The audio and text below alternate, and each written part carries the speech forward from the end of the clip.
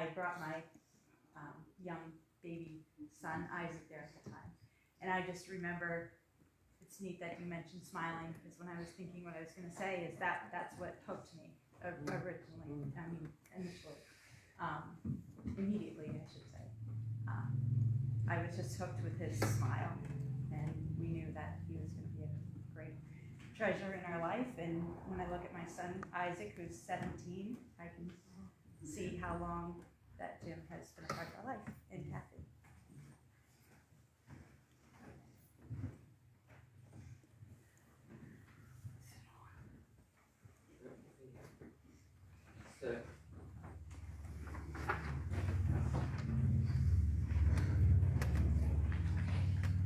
Can everybody hear me?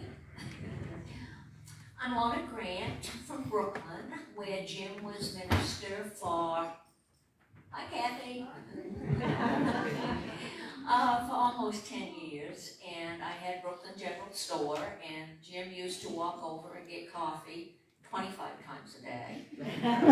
Of course, we gave it to him free, so that's probably why he came so often.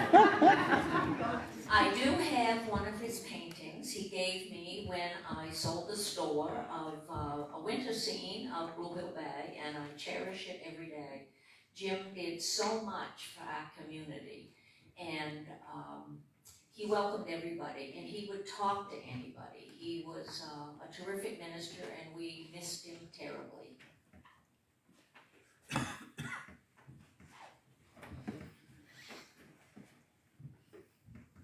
I'm from Brooklyn also, and I was one of Lorna's employees.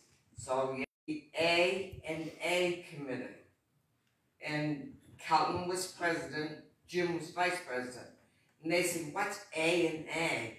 I said, "Agitate and aggravate," because they would come in and torture the work. So my husband and everyone and couldn't be here today, but he spent day after day for years there, and I would go down, and my husband liked to listen to some music. It was a long day, and that project took many, many years, and he didn't always, I always wondered what Jim was thinking of some of the music he played. It was just country music sometimes and other music, and he played it throughout. And Jim just continued on doing his work, checking in, whatever was needed, and for years, just listened to whatever Norris wanted to listen to. And so we really enjoyed our time with Jim. He was a very loving, caring person, and we miss him.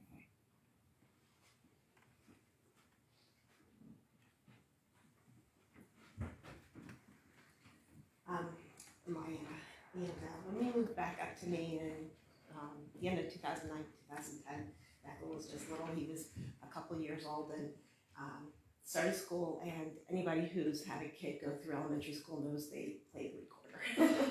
And you listen as a parent to that recorder. And so I can remember one time I was telling Jim how Declan had learned, what did you name? Do you remember, Declan? Beethoven, yes. And he said, "How do you play in church?" And I thought, oh, because it's a recorder. But he had him come up and play in church, and I have a picture of Declan playing Ode to Joy in church, and Jim standing behind him looking so very proud of him playing the recorder in church, and how he was of the kids and of the music, and it's a great memory and a great picture.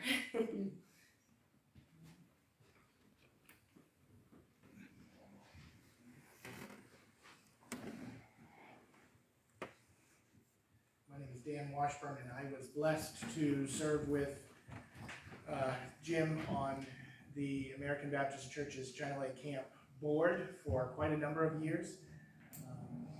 And then I've been blessed to be able to sit next to him in the pew here for the last few years and just appreciate his sweet spirit, his sweet leadership style, and his friendship that he shared with everybody.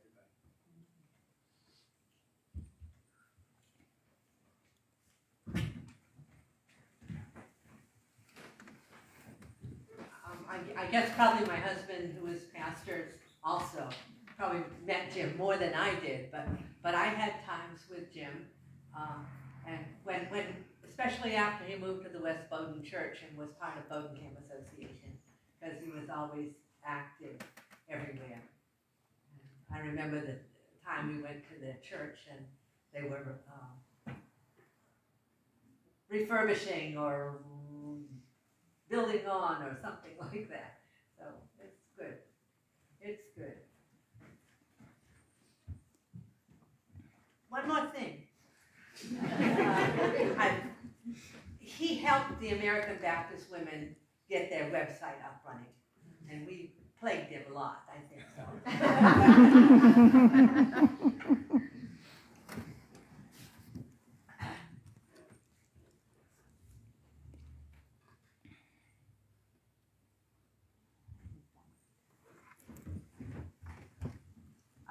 On the children, and he would call them up at the beginning of each service or during the service and give them little pictures with cards with verses on it, and they would all come right up and he'd sit with them and spend as much time as he wanted with all of them.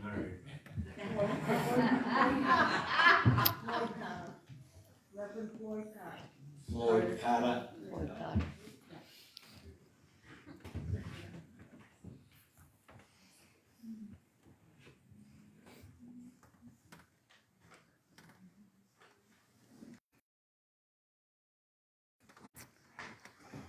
I always say at a funeral, no one can ever take the memories away. And I gotta say, when Jim and Kathy were getting ready to retire, it was my prayer that they would come to this church. And I'm here to tell you that God answers prayer. Not just in that case, but many cases. And so as we got to know him more, and I got to know Jim from going through the Institute of Ministry School. And, oh, by the way, they're looking for a few good men and women at the Institute. We can use more disciples. But, all kidding aside, Jim was a very godly man. If you ever really got to know him. But he could be a lot of fun too. We'd invite Jim and Kathy up to our camp on the lake. They would have scallops. The dog and I had a hamburger. But that's what I wanted, because I don't even like the smell of scallops. So we had a great time fellowshipping. And a little different.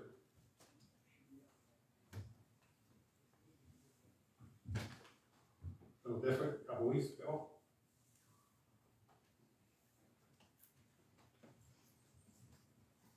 Kathy came up to camp.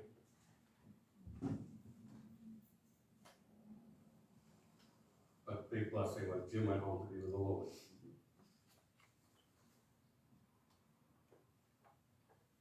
I'll see him again. Yeah, now I gotta try to speak. Your Bibles, if you have them with you, if not, there's some in the front of your pew. 1 Corinthians chapter 15,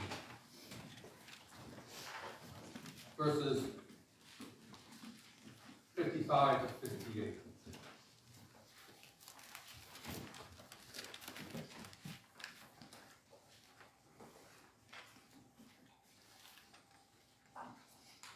Or on the back of your bulletin. Verse 55. Where, O death, is your victory?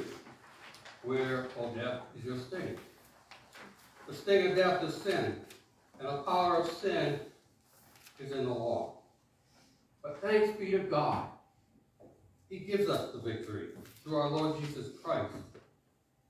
So therefore, my dear brothers and sisters, stand firm. Let nothing move you. Always give yourselves fully to the work of the Lord, because you know that your labor in the Lord is not in vain.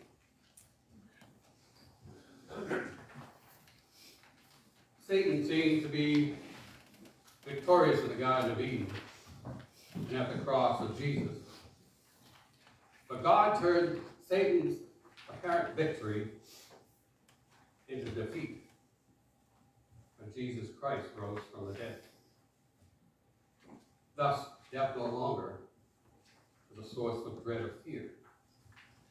Christ overcame it, and one day we too will, as did Jim. The law will no longer make sinners out of us who cannot keep it. Death has been defeated, and we have hope beyond the grave. But thanks be to God. Thanks be to God. And how can we say that today? Jim has been taken from this life. He will be missed by his family and friends who knew him and loved him. How can we thank God when death is something we fight and hate and rebel against? We are sad and full of sorrow when death takes a loved one from us. Well, first we can say, but thanks be to God. Because Jesus has taken the sting out of death.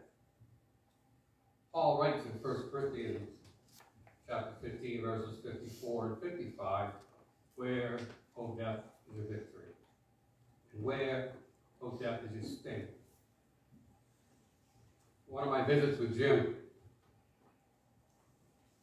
we'd just be talking normal, and all of a sudden a big smile would come on his face.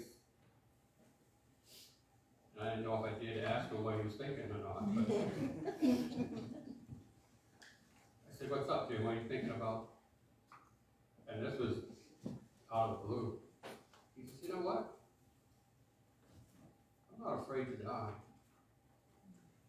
I'm not afraid to die." Do you know why he said that? Because Christ has taken the sting out of his death. We do not need to be afraid of death. Christ faced death for us. Thanks be to God.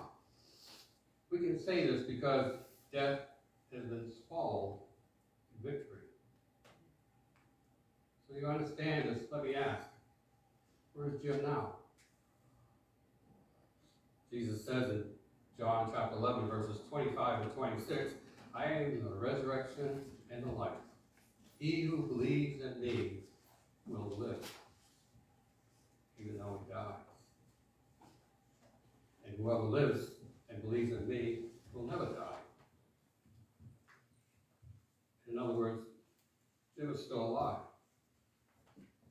When he took that last breath here on earth, his next breath that followed was from heaven. Jesus, you see, is not the God of the dead, but of the living. The Bible says we are to live in this body, then go out of this body into the presence of the Lord. You are a believer and are saved and accepted Christ as personal Savior.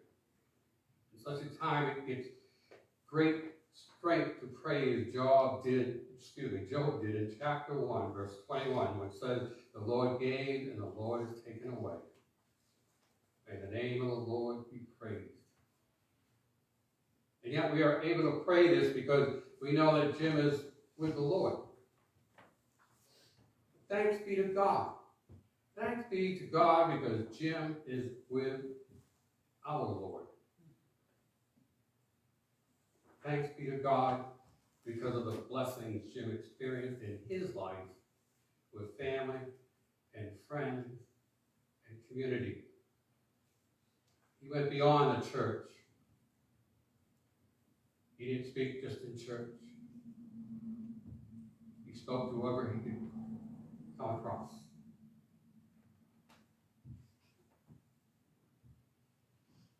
Jim spoke quite often about blessings.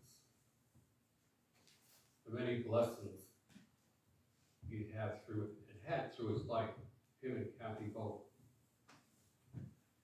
Notice how Paul ends. But thanks be to God. He gives us the victory through our Lord Jesus Christ. Paul tells us it comes down to Jesus. Jim believed in Jesus. He believed in his Savior. So the sting of death has been removed. Jim believed in Jesus, so right now he is at home with his Lord. Not everyone can say that, because not everyone believes in Jesus. For those people, the awfulness of death is made more awful by the total lack of comfort and hope. I've done a few of those funerals. And I felt so sad when I learned that I'm doing a funeral of an unsaved person. What they have not got to look forward to. And in one of those funerals, I met with a mom and daughter.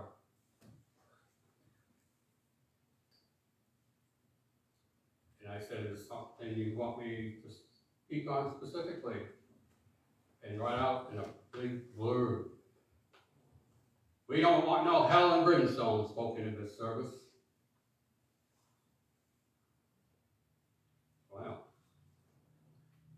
I looked at him and I said, you know what? I plan to speak about Jesus Christ, the risen Savior.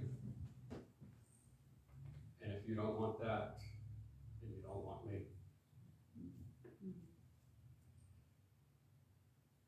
So I didn't know what I was getting into. All I knew was God had led me to speak about Jesus Christ in that service. And I gave my testimony and did other things. And you know, when I said amen, when I was done, 90% of that congregation said, amen. So what's that tell you? The Lord wanted me to speak about Jesus Christ. But as that person was buried at the graveside, I stood by his grave afterwards, and I had this horrible, empty feeling. So, since Jim had taught me a lot, not just in school, he was also my mentor through school.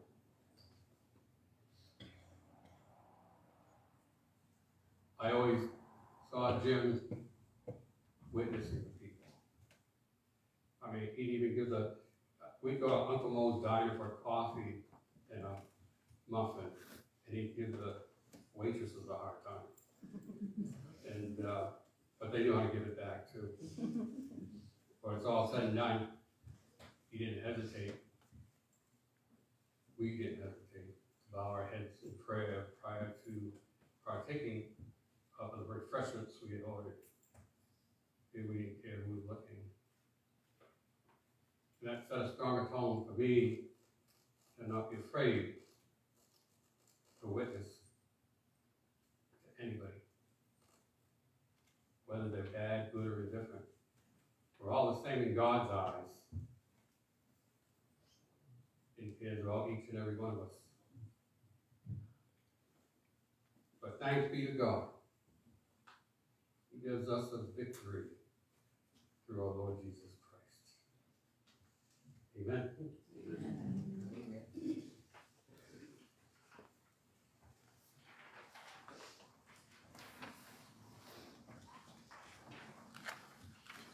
please turn in your hymn book, the red hymn book, hymn number 71, the green hymn book, 308.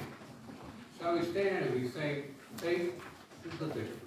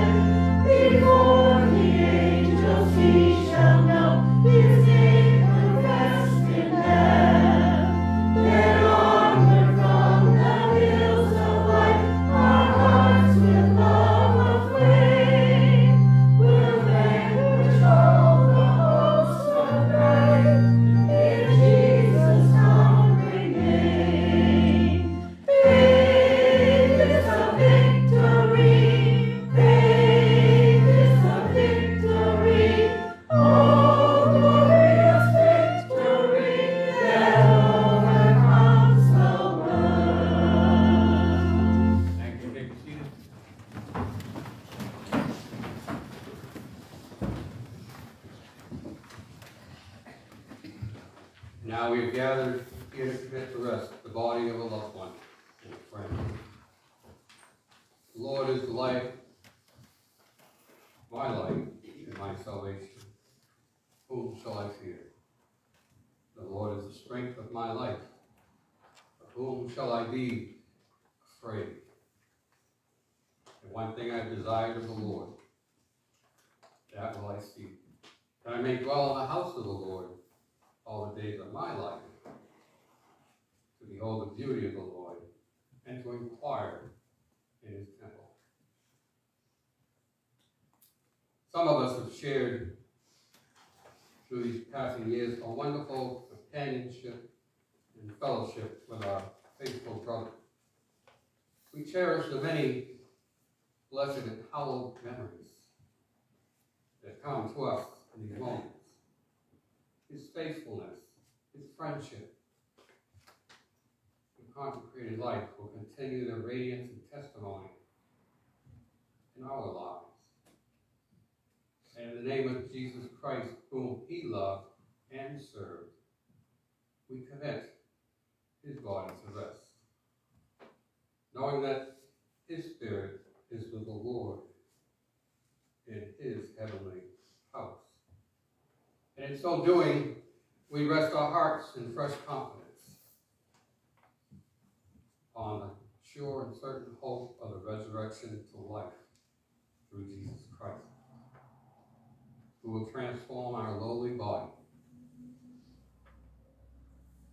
that it may be conformed to his glorious body,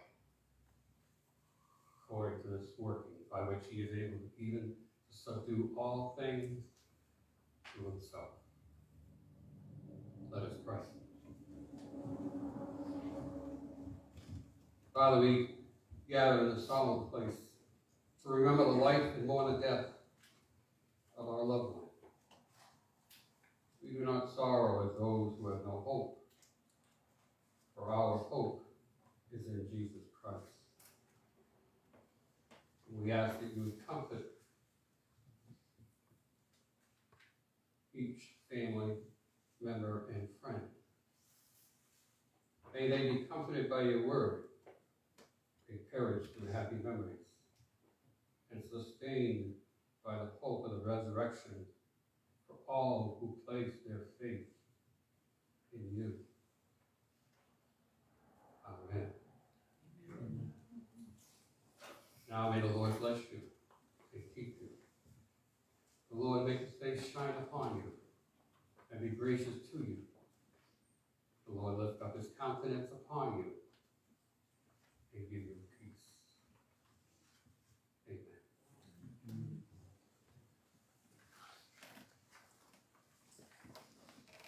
This concludes the service. You're all invited downstairs for refreshments. I would like it, after I give the prayer, I would like to have everybody stay seated except for the family. We want to get them out of here first. But I've been told by powers to be in the back that I take too long getting downstairs, so everybody's waiting for me.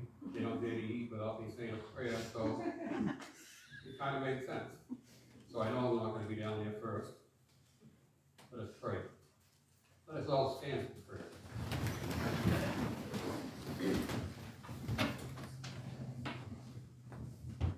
Father, we're so blessed to be here today. We are so thankful to have a person like Jim teach so many of us. Teach so many of us about you.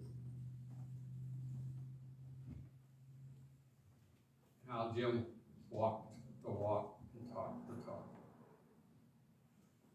Now, Lord, may we have a time of fellowship as fellow brothers and sisters in Christ, eating over a meal, talking about the good times, the memories. We just ask that you bless the food.